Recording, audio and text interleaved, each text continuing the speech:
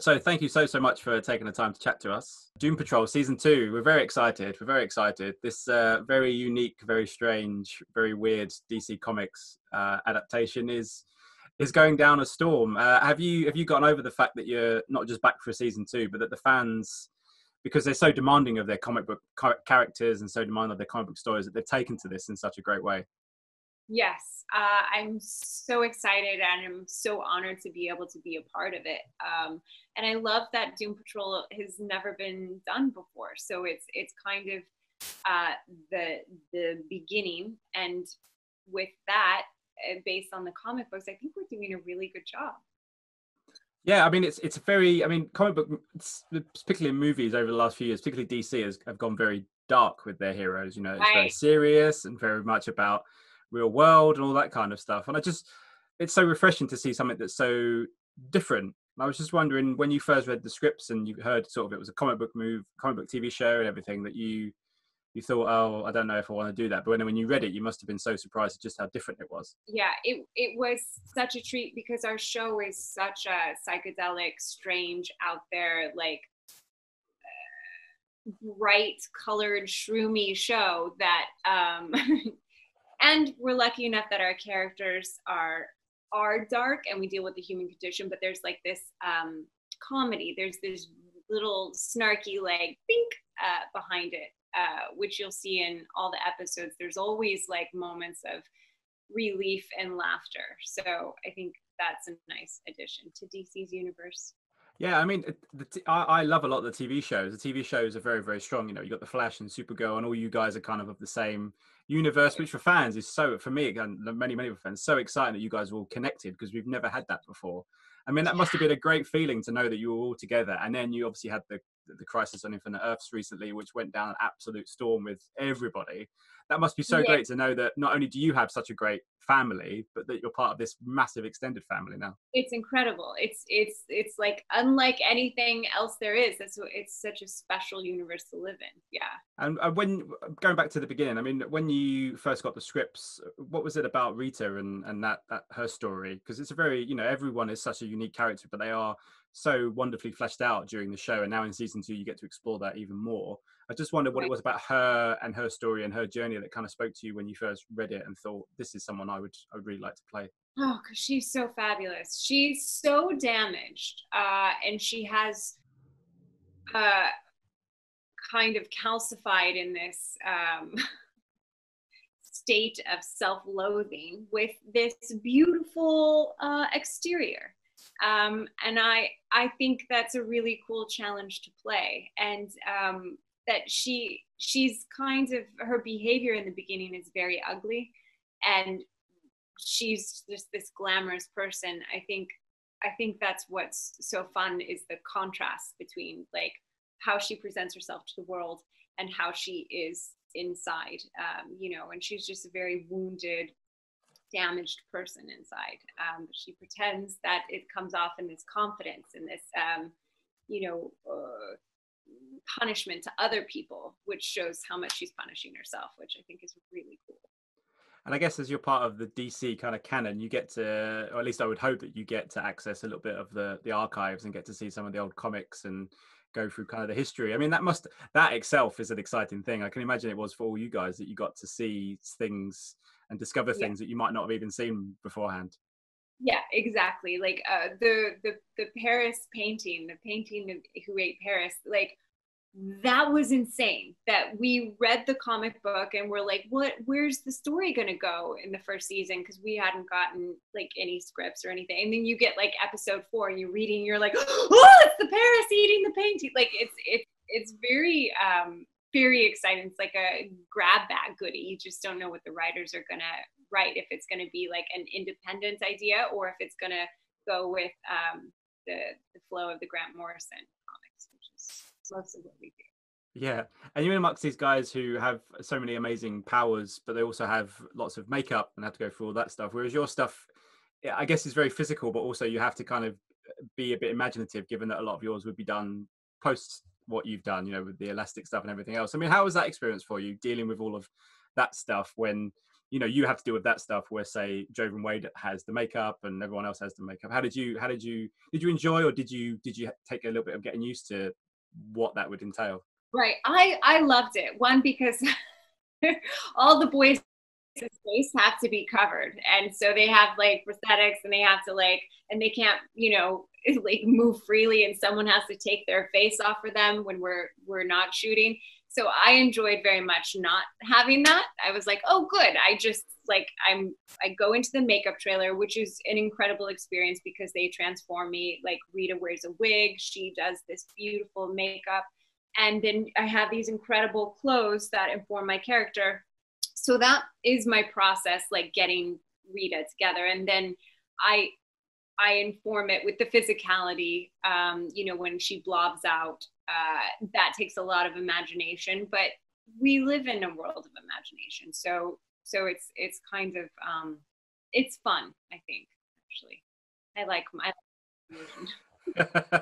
And I guess obviously you're part of this world now where you're really excited to get the part. I can imagine you're really excited to get the part in the beginning, but also you're with a culture now where you can't really say anything. You know, how have you kind of dealt with spoiler culture? Because it is that kind of a premature with these things, in that you can't say anything, you know, even though you want to talk about how amazing you think the show's going to be and how fans are going to take to it, you know, but you can't talk about it. I mean, has that been a kind of a strange scenario to be in, that you want to talk about it, but also you're like, no, I can't really say, especially with a season 2 now coming out?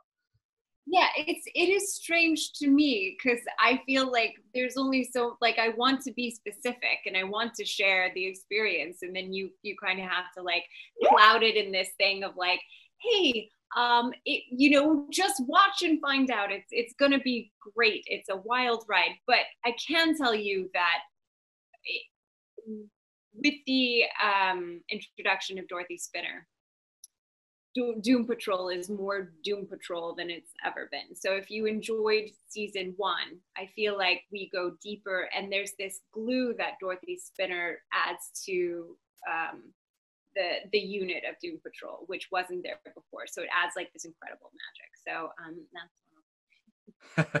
and this, I mean, as with a lot of TV shows, fantastic ensemble you guys have. Obviously you have you guys and everything else. Then you add Brendan Fraser, obviously Timothy Dalton, who was James Bond, and you guys seem to be such a great family, particularly on screen. But I would hope, as a fan, that you're the same off screen.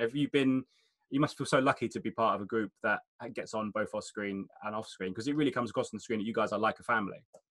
Yeah, thank you. Thank you for saying that. Yeah, because I feel, you know, these are the people that you spend 16-hour days with. So they do become your family. And luckily, we're all very similar in the fact that we want to do the best job that we can. And we love our jobs. So it's the greatest experience, actually. Like now that we're home and we've finished season 2, it's like, you know, being like calling the person up and be like, did we just did that, right? Like we went, okay, good. You don't want to be alone in it. So it's nice to have that camaraderie. And it's a joy to work with such talented, incredible people, and I think that shows in our show, like you said. Yeah, and I guess obviously you've done a lot of TV as well. I've seen you on shows before, but this is obviously a very, very, very different beast. I mean, did that take a bit of adjusting to, given that the TV in particular now is obviously, there's a lot more money and there's a lot more talent going to TV, but when you do the superhero stuff, there's a lot more to it than, say, doing a sitcom or doing maybe a drama or something. I mean, did that take a bit of adjusting to, jumping from one world to another? Because I can imagine it's such a big, vast beast of a machine, the kind of superhero genre, if you like. Yeah, that's the perfect description. It takes so much care, and you know, LJ is our costume, like she is the super suits designer. And I remember when I did the episode for Titans, it was Elasti-Woman's first introduction, and I had so many fittings for her Doom Patrol superhero outfit, and it was incredible because it just became very long hours, but the hours were fully artistic. It became like, let's listen to music, let's get this right. Like they really give us time to serve what it is we're there to do, to fully imagine the world. And it shows in our sets, it shows in the lighting and the makeup and the costumes. And I feel very honored. It is like being a superhero. You're like, what is this magical place, you know? Yeah, and I think that a nice thing about superheroes now, I mean, in the old days, you used to have Superman and Batman in the movies. You didn't really get much else. But now we get all of these amazing characters that cross ethnicities, that cross, you know, there's male characters and female characters, obviously Supergirl as well, Batwoman's now being a thing. I mean, it must be great to be part of a company that now is embracing every single facet of real life. You know, obviously in Supergirl, there's an LGBTQ character and everything else. I mean, that must be great knowing that you're embracing the characters, but also embracing real life, embracing these people and everything else, and telling their stories. It must be great to be a part of something like that. Yeah, it's incredible. It feels like really good work. Like when I go home, I feel like I really like the time spent and the energy taken to connect and to tell these stories of these wounded people who are dealing with, you know, things that we can all relate to. It's an honor to do that. And it's just getting bigger now, isn't it? This whole kind of extended universe, because I've read that Batman is going to be at some point slowly introduced, and then obviously the Crisis on Infinite Earths is introduced, kind of the Justice League in a way that, you know, obviously fans are a bit burnt from the movie and everything else, but this is kind of a classic Justice League movie. I mean, I guess the sky's the limit for you guys as well at Doom Patrol, that hopefully you guys can kind of grow on what you're doing and go for many more seasons. I mean, are you hopeful that you get to stay with this character for a little while longer? Yeah, I feel like there's so much more to discover, because when you see season 2, you'll see like we are just beginning to find the rhythm, and I think it just adds so much.